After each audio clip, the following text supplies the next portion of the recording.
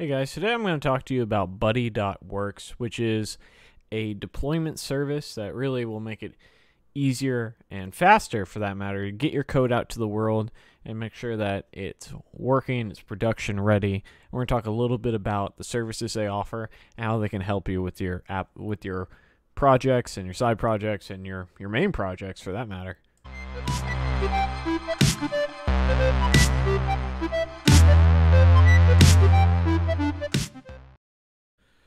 So Buddy, I keep on saying buddies. Buddy main goal here is to make your deployments quick and easy.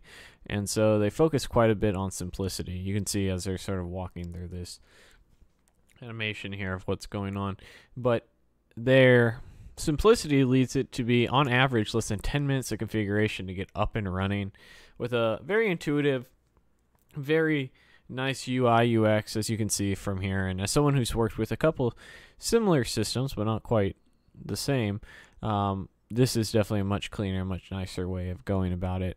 And they have over 100 predefined actions, which I'm sure we'll talk about as we sort of go down here.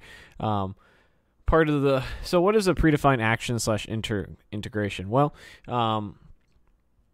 it means that they have a bunch of pre-built functionality, such as caching, such as being able to integrate unit testing to your build paths and items like that to make sure that you're doing everything you need it to be. And it's all automated, right? So once you set it up, it's sort of set it and forget it until you want to make additional changes, which is really nice. And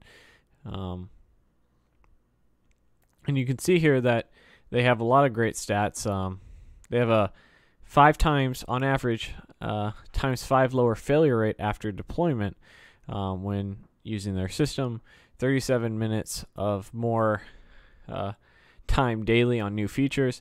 And so with their intuitive system, you no longer have to really focus too much on managing your DevOps application, which is something that's becoming more and more and more of a challenge. As someone who seems like, we have entire roles dedicated to this nowadays, and it's made it, not every team can hire a DevOps engineer, and not every project can have someone who is an expert in it, or needs that for the 1 or 2 or 3 times setup and modification.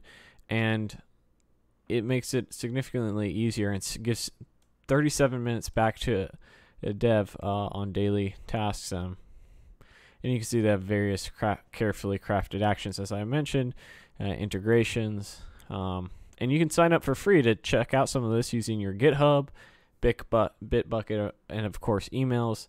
And they're shipping new features, and you can see the most recently they're passing parameters between actions. And a cool thing about their site is, if you want to learn more, they have plenty of details about it. So you can see things like their pricing.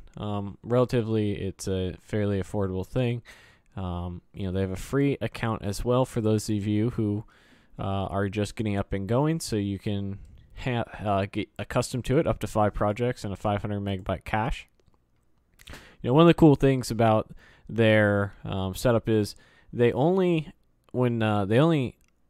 ship files that have been changed, right? They don't need to upload the whole repo every time it goes out, which is really, really nice. And one of the many features, and you can see as this breaks down, they're going to give you all the details in here in their pricing to break down, how they integrated and support native Docker natively. And, they of course have additional docs and guides in here. And as someone who's in recent years gotten somewhat familiar with the intricacies of shipping code and creating the pipelines and creating automation, and how version control works with that, how YAML files work with that. And it looks like they're using a YAML file for some of their configuration. There's quite a bit to know, environment variables, and they have documentation for all that to get you up and running. So if you're looking for a tool to help you and with your shipping of code and your DevOps, make it so that you don't have to be a DevOps expert, check out Buddy.works and give them a shot. All right, so let's go ahead and show real quick how we can do a nice little 14-day trial. So we're going to go ahead and use GitHub real quick to create our account real nice and easy.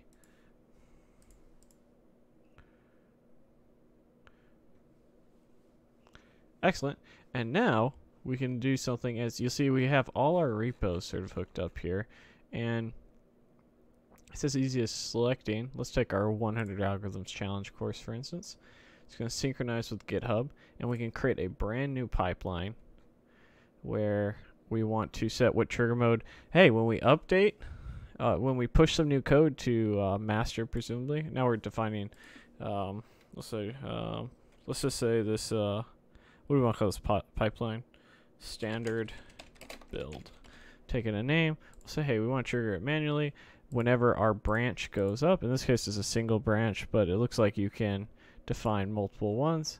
And we can add a new pipeline here.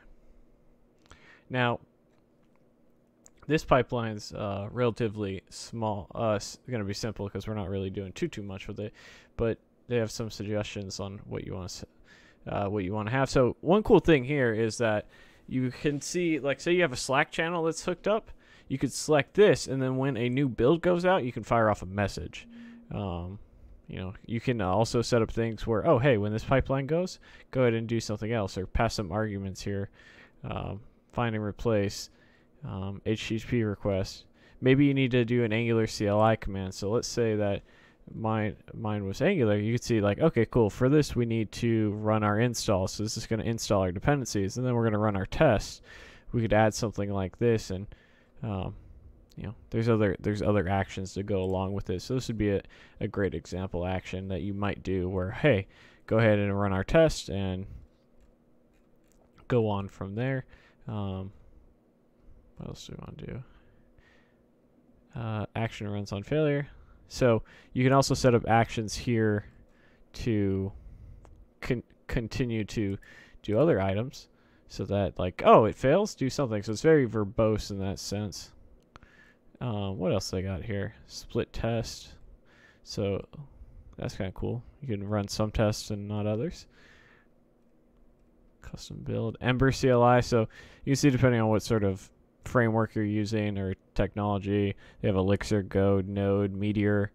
I know Eric Hanchett's pretty big. Scala, .NET would be one that I've used in the past. Webpack, God knows you need Webpack at times. You can deploy as well to your various spaces here. You have your Amazon Web Services, Docker. So this is something I've done in the past with building pipelines, is had to have our Docker containers rebuild and be destroyed and things like that, so that we make sure. ESLint, oh my goodness, I like that. That would be one I would add to make sure our code quality and review is good. So I like that. I like that a lot. Uptime monitoring, that's kind of cool. Find out how much it's up. And you can send out some SMS text, although it's going to cost you $0.25.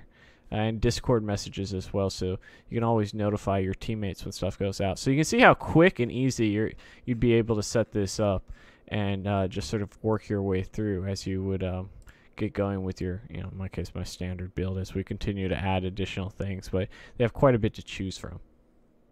Hey guys, thanks for watching the video. Don't forget to check out my 100 Algorithm Challenge course. Get you prepped for those technical interviews to make sure you get nice offers. I actually just added some new content to it, so you can get prepared for those technical phone screens as well. There's a link in the description to get it for just $9.99.